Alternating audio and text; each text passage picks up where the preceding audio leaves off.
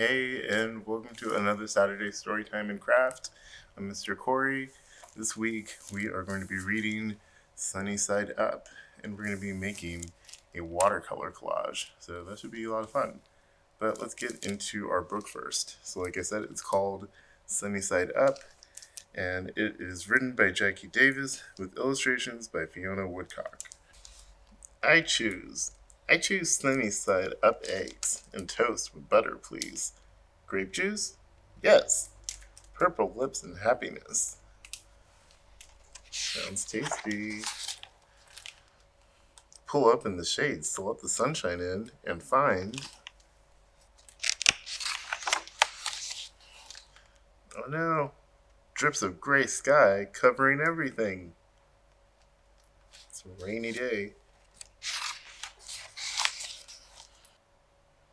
What to do? What to do on this rainy day? Daddy says inside is where I have to stay. I jump up and down, and I stomp my feet on the ground. I don't want to be stuck inside all day. I want to go outside and play.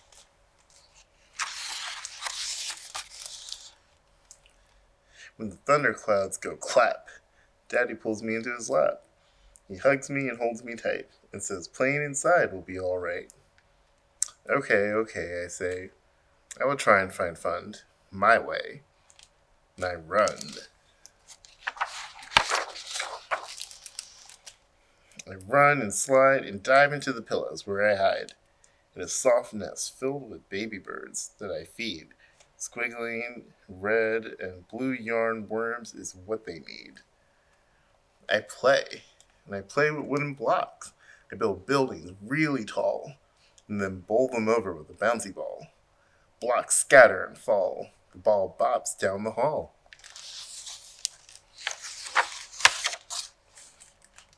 And outside, the rain won't stop. They can hear it. Drip, drip, drop.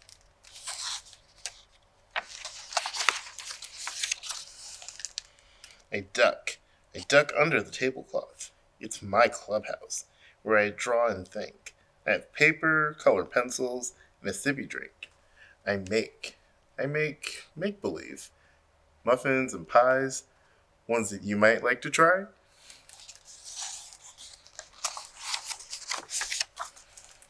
And outside the rain won't stop. You can hear it. Drip, drip, drop. It's so rainy.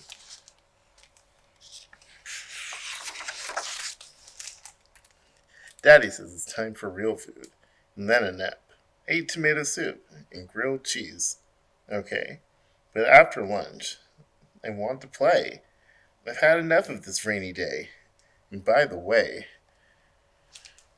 I howl and I weep. I won't nap. Daddy asked me to try. Try to use my words.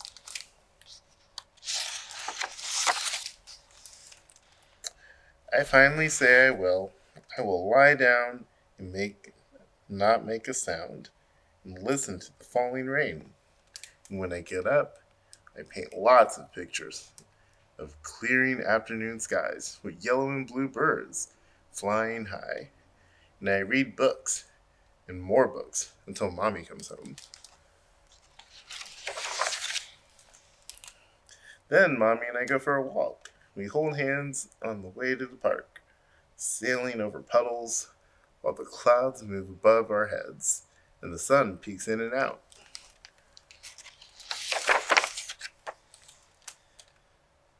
Mommy pushed me on the swing, and we talk about our day and how badly I wanted to go outside and play.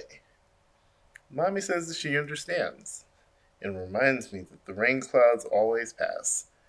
Then I skip and hop in the drying grass.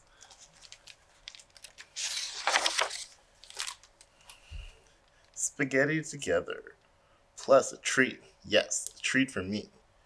I choose strawberry ice cream. With sprinkles, please. When it's time for bed, 2 stories, and 1 more are read. Warm cinnamon milk and a kiss in my head. I close my eyes, and I dream about my sunny day, where I found fun inside when it was gray. The end. All right, so we are going to get into our craft now. So the artist for this book, Fiona Woodcock, some of the art in this book was made using watercolors. So we're going to do some watercolor art of our own. And we're going to make a watercolor collage. So I hope you guys enjoy it. If you signed up for the Virtual To Go kit, you should have all the materials you'll need. If not, we're just using watercolors and paper. You might need some scissors too, because we're going to cut it out and make a collage at the end, and some glue sticks. But yeah, that is pretty much it. Alright, so for our watercolor collage, we are going to be making a couple small watercolor paintings and then cutting them up and then reassembling them on our little canvas board. So in the kit, there are 4 pieces of watercolor paper, a cardboard square that we're going to use as our canvas board, a watercolor set, and 2 sponge brushes. So it's up to you whether you use the sponge brushes. I found that they were good for doing a lot of big spaces, but covering a lot of area on the paper, but I found the color didn't come as bright. It was more subdued, and then with the watercolor brush, it was a little bit more time consuming coloring the page, but it's up to you which you use, or you can use both. I wound up using both. I started with the sponge brush and then kind of went back over all my paintings with the regular brush. But yeah, like I said, we are going to be painting on the little watercolor paper. Since we are going to be cutting it up, you don't need to make anything super detailed. You can just do like sort of simple shapes and color patterns. That's what I wound up doing. So like on one, I basically just did like some circles going back and forth between like red, yellow, and orange, and then like with the other ones I kind of did like stripes. I wound up with one that was just a bunch of it was like a rainbow stripe pattern, and then with the other 2 it was more just sort of loose gradients of like blue and purple and blue and green. But yeah, after you finish your painting, then you're going to leave them out to dry. It shouldn't take too long for them to dry. Mine were dry in like between 5 and 10 minutes. Then after they dry, then you can go with your scissors and start cutting them up. So I cut mine into little triangles, or with some of them kind of close to triangle shape. I went up with a couple like weird squares or rectangle. Well, not squares. Some uneven rectangles is what I wound up with. But for the most part, it was I was going for little triangular shapes. But you can do different shapes if you want. Like for example, you could cut your pieces into little diamonds, or you can cut the paper into strips, or cut little circles, cut little heart shapes, or star shapes, just whichever, however you want to go about doing it. Have fun with it.